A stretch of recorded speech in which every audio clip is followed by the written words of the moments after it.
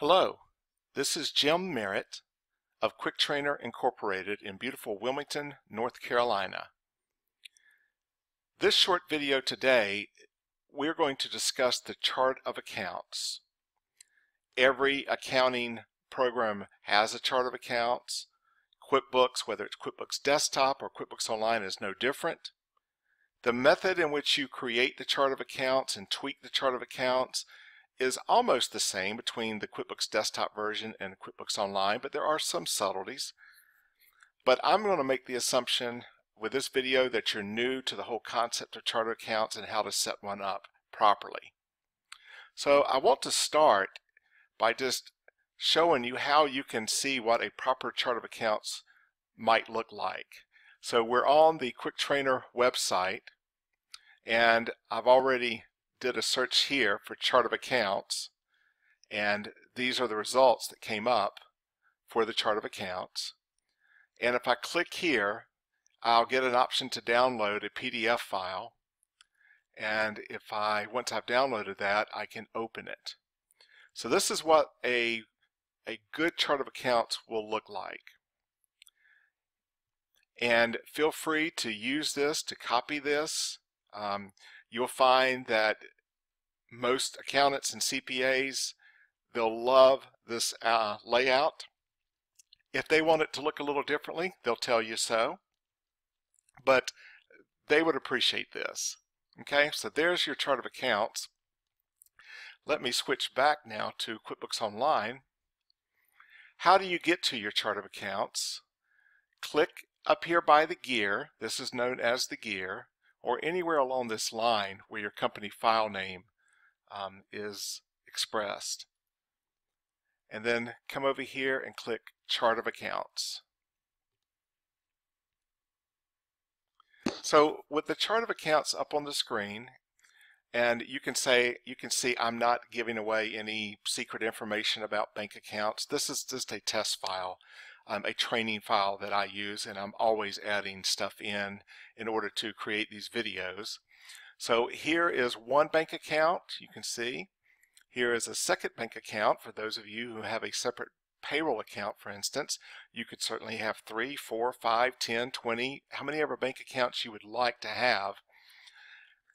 And then as we go down the list, here's your accounts receivable, a loan to officer, an employee cash advance. This is an important account, and although we won't talk about how this is used in this video, just know that it's a critical account. If you have inventory in your business, there's your inventory asset account. If you have given money, say, to a utility company, whether it's your water or your gas or your electric, and they are holding that security deposit, this is the account you would use for that. And then notice here we have fixed asset accounts. If you're renting or leasing your space and you make improvements to that space, that's what leasehold improvements is for. Furniture and fixtures you may buy, equipment you may buy, computer hardware, computer software, office equipment like copiers, autos and trucks. And note about autos and trucks, they need to be in the business's name. And then depreciation of these assets. It would be uncommon for most users to record anything to this account. This is typically where your CPA would record the depreciation of these assets up here. Then we have accounts payable. All right, so just real quick, the difference between accounts payable and accounts receivable. Accounts receivable, your customers, your clients, your patients, those people who owe you money. Okay, accounts payable, those vendors who you owe money to. Okay, then we have credit card, and you can have multiple credit card type accounts. We have sales tax payable.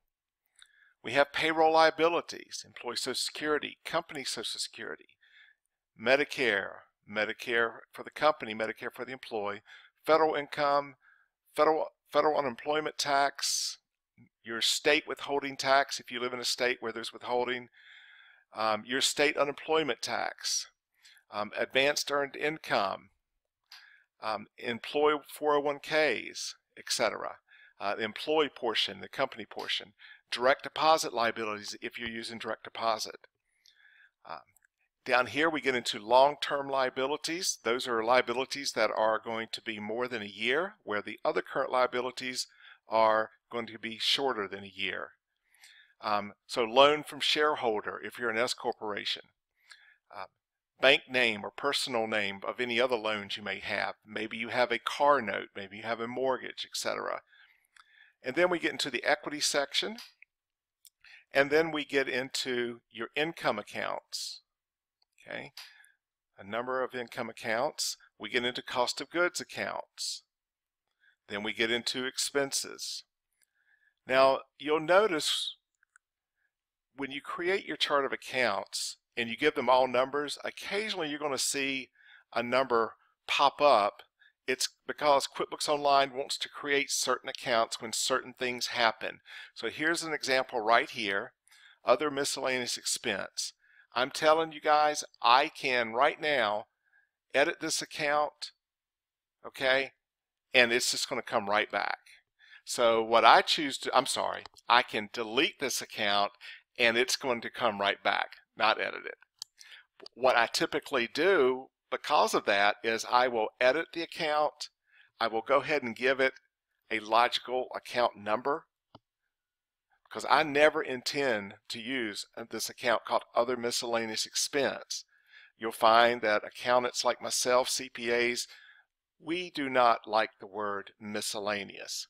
But rather than delete it and have it just to pop up, I'll go ahead and give it a number, and then I'll delete it. But what delete means is the account has just been made inactive. It really has not. See right here, expense is now inactive. It's not really gone. It's still there. Okay. If I want to edit an account, say maybe I want to change this and put my bank name in there, I'll click on this arrow. I'll say edit, and I'll change the way this reads to say First Bank. That's who we like to bank with. Okay. That's how you edit an account. If I found that I need to add an account, I would click New. Okay. Give it a category type. So let's say that we want to add a long-term liability, and we're going to say that this is a other long-term liability. I'll give it a name. Maybe this is a note payable to Mercedes Benz. Okay, and I'll give it a next logical number, which would be 2730, I do believe, 2730. And I'll make this a sub-account of some other long-term liabilities called business loans or corporate loans. I'm going to put it right here. Okay. The balance and as of, don't ever enter anything here. There are much better ways to get the balance of that loan on here. Now we'll talk about that in a different section, but if you enter a balance here, someone is going to have to deal with that at a later date, the ramifications of it. Okay. So there's, if I scroll down here now to the 2700 area of long-term liabilities, there's my 2730 note payable to Mercedes-Benz. Okay. So there's how you go about using your chart of accounts, editing your chart of accounts, adding a new account, etc. Now, one thing I didn't discuss is, why do you need a chart of accounts? Well, in accounting, every debit and every credit, they must be equal to each other. Now, you don't typically have to be concerned about this as you go in and do day in and day out transactions. If you do a journal entry, yes, you do have to be concerned about this, because before you can save that journal entry, debits must be equal to credits. But what happens is, let's say that I am entering an expense. Okay? That expense is going to come out of my bank account, or it's going to be posted to a credit card account. I'm just going to clear this. So what's happening in the background when you do this is there's the credit side, but you don't have to be concerned about that. And then when you post the transaction saying, what is this for, whether it's office supplies, for example, that's the debit side of this transaction. Okay? So if I say I bought office supplies and the amount was $71.42, and I bought those from Staples, I'll add Staples as a new vendor. Well, what it's saying is it's going to take $71.42 out of my bank account, and it's going to post that $71.42 as an office expense in office supplies. Does that make sense? All right, guys, that's it for the chart of accounts. As always, if you have any questions, you can call us at 910-338-0488. You can visit our website at www.quicktrainer.net or .biz, B-I-Z. Either way, you'll find our website. And you can also email us if you have questions at info, I-N-F-O, at quicktrainer.biz, B-I-Z. That's it for today. I hope you found this to be helpful. Feel free to comment as well. Have a great day.